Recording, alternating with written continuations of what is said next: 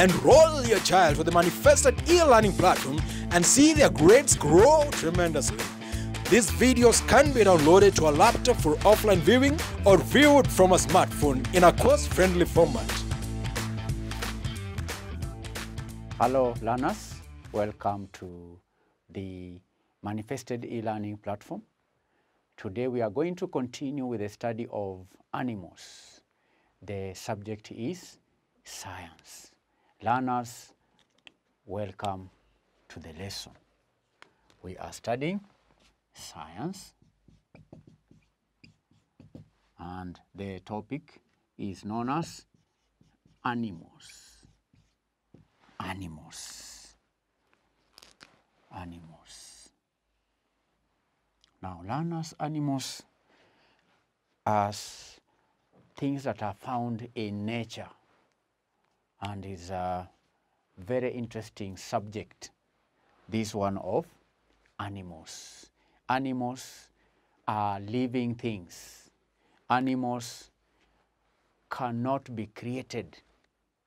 Animals cannot be made. You cannot make animals. These are things that we find in nature. And in this class, we have been classifying animals. That is what we have been doing in our previous lessons. We have classified animals. We have studied characteristics of different classes of animals. In the first lesson, learners, we began by saying that animals are broadly classified into two: the vertebrates and the invertebrates. We say that vertebrates are animals that have backbones. Invertebrates are animals that do not have backbones. Then we went further to classify the vertebrates, those animals that have backbones. We gave 5 classes of vertebrates. Number 1, mammals. Number 2, reptiles. Number 3, birds. Number 4, amphibians. Then lastly, fish. So learners, we discussed in detail mammals. We gave examples of mammals. We gave the characteristics of mammals. Then in another lesson, we did the same for birds. We listed examples of birds, characteristics of birds. In our last lesson, before this one, we listed the characteristics of amphibians. And we say that amphibians have certain characteristics. The first one we mentioned was that amphibians lay eggs in water. Then number 2, learners, we gave the second characteristic. Number 2, we say that amphibians live partly in water and partly on dry land. In fact, we say that the word amphibians or amphibian means 2 lives.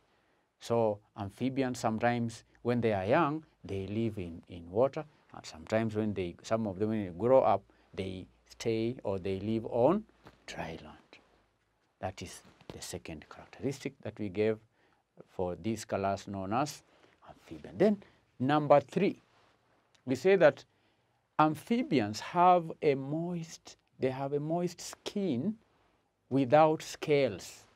They have moist skin without scales, which helps them to breathe. They breathe through the skin. Then lastly, we say that amphibians are, number 4, we say that amphibians are cold-blooded animals. Cold-blooded animals. Learners, that's what we learned in our last lesson. Then at the end of the lesson, I gave you revision questions, 2 questions. So I'm just hoping you did the questions. But if for one reason or another, because I know sometimes because of some factors beyond your control, you may not have done the assignment. But you see, the good thing about these videos, you can pause. All right, so I'm requesting you, if you did not do the assignment, just pause the video and go and do it, okay? Then come back and proceed with today's lesson, where we want to study the characteristics of reptiles.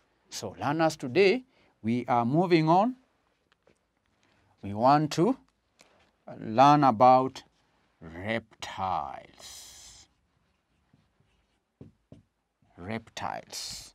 We are going to study the characteristics of reptiles.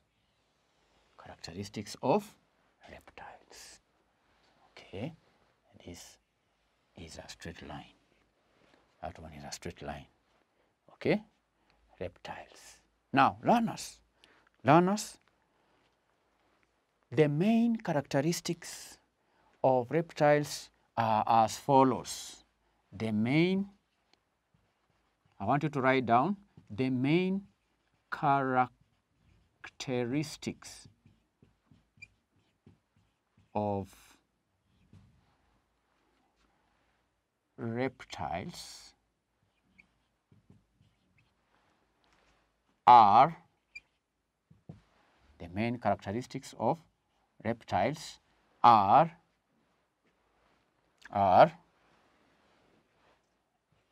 A, their bodies are covered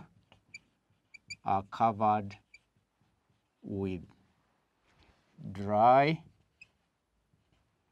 scales. Bodies of reptiles are covered with dry scales. That is characteristic number one. Learners, number 2 or B, we can say they lay eggs. They do what? They lay eggs. Reptiles lay eggs. In one word, we can say they are oviparous. I know some of you love vocabulary. Now, if you love vocabulary, then you can have in bracket oviparous.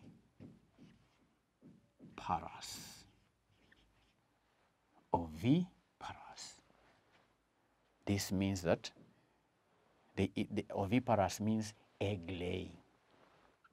So we can say reptiles lay eggs, or we can say, if you love vocabulary, learners, if you love vocabulary, you can say reptiles are oviparous.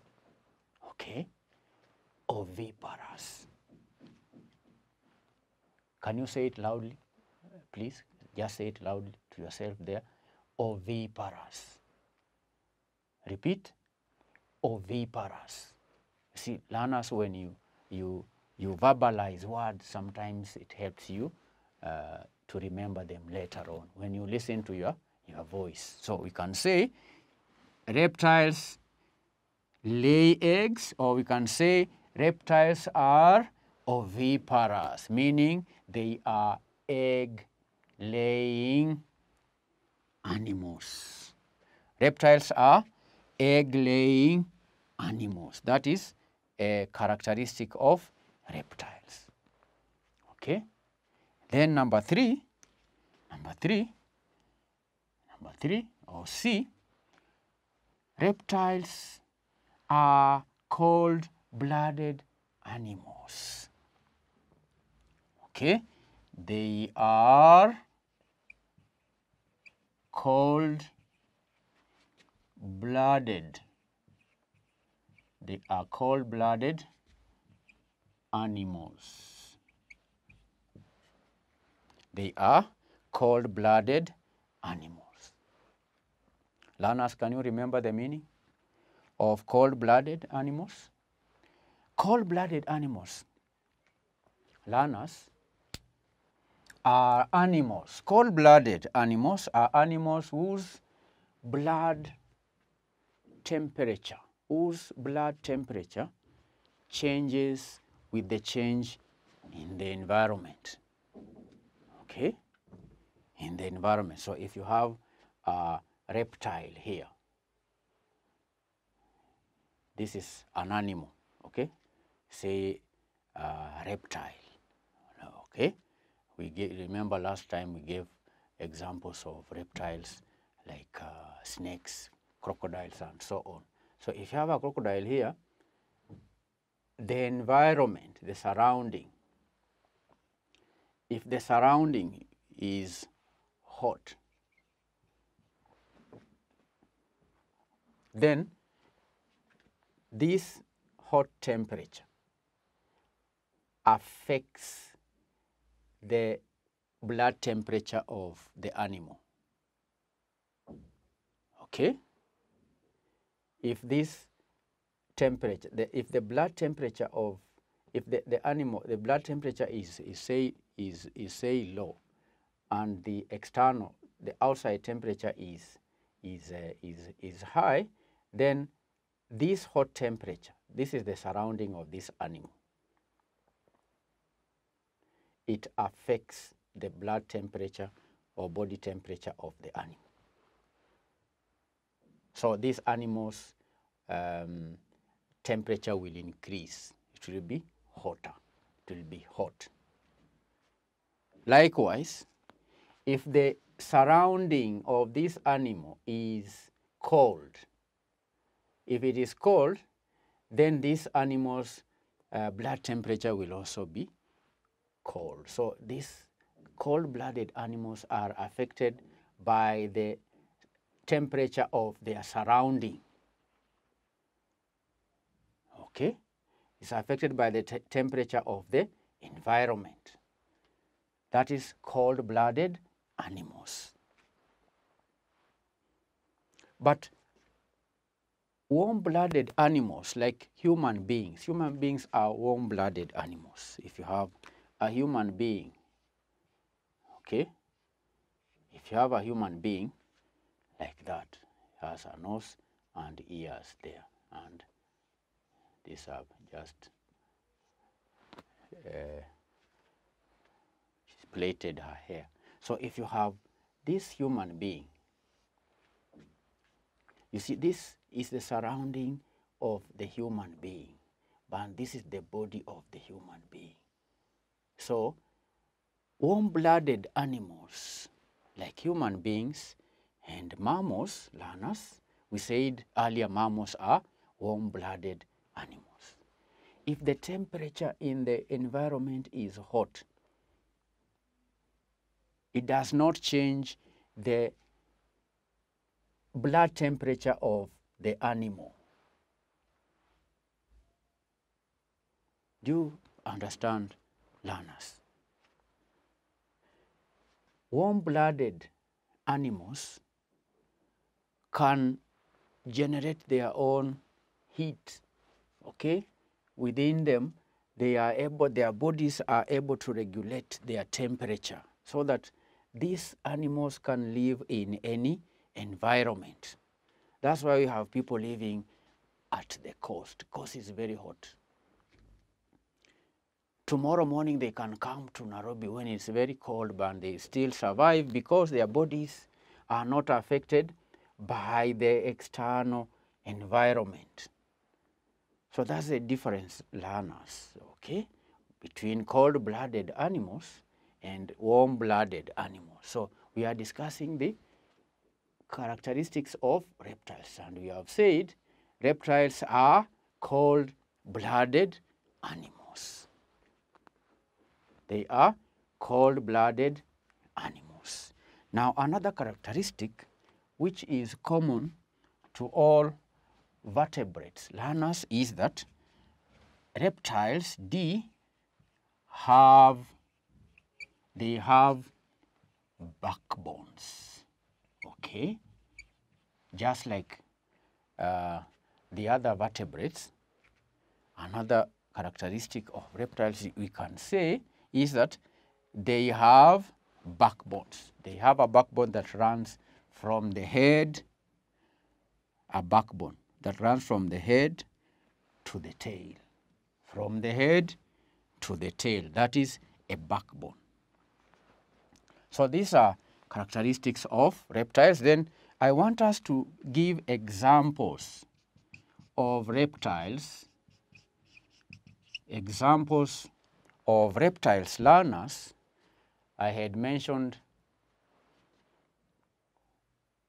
snakes.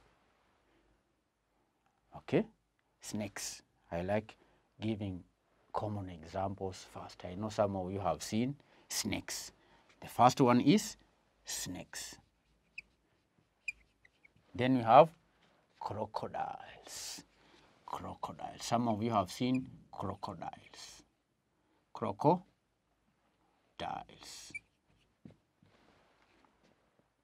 Another example is lizards. Some of you have seen lizards. You can be, if you are observant in your house, you can see lizards walking along the roofs. Lizards. Okay. Those of you who live in upcountry, you must have come across chameleons. Chameleons are reptiles. Chameleons. Chameleons. Chameleons are reptiles. How about tortoise? Tortoise. Tortoise are also reptiles. Tortoise. Tortoise. Tortoise are reptiles. Then we have turtles. Turtles. Turtles. Turtles. Turtles. Turtles is another animal that falls under the category of reptiles. Turtles. Then I can write ETC, meaning there are many more. Because of time, we cannot write all of them here on the board. We've given enough examples of reptiles. Number one, snakes, crocodiles, lizards, chameleons, tortoise, turtles. Tortoise and turtles. So learners, that will mark the end of our today's lesson. I hope you have learned something. Go through the lesson once more. The good thing about the video, if you want, you can go through the video 3 times, 4 times, 5 times. Then you write down your notes. Please, you should be writing down these notes so that you revise later on. Then after you have gone through the video once, twice, 3 times, you've written your notes, I want you to do the following assignment. I'm going to write here what I call revision questions. Now, when you are answering the questions, learners, don't look at your notes. That will help you see if you can remember what we have been studying about reptiles. So, learners, write down the questions. Revision questions. Revision questions.